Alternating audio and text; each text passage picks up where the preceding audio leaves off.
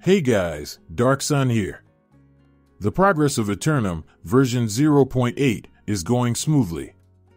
Version 0.8 will be located on the New World server, where the crew must retrieve the Heart of the Abyss from the Island of the Lost Souls for El Coyote. The sneak peeks, which will be available for my members, suggest a pirate theme, although there is no sign of MC.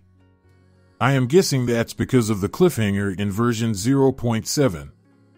According to the developer, version 0.8 will be a pretty big update, and it will have even more content than version 0.6. A detailed post about the total progress of version 0.8 will come soon this month. Anyway, how do you think they will bring the MC back? Comment with your suggestions. If you like my videos and find them helpful, please consider supporting me by becoming a member of this channel.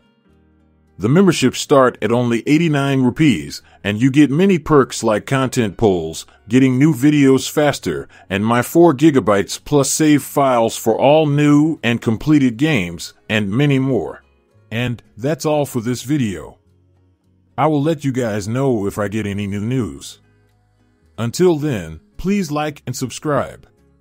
See you in the next one.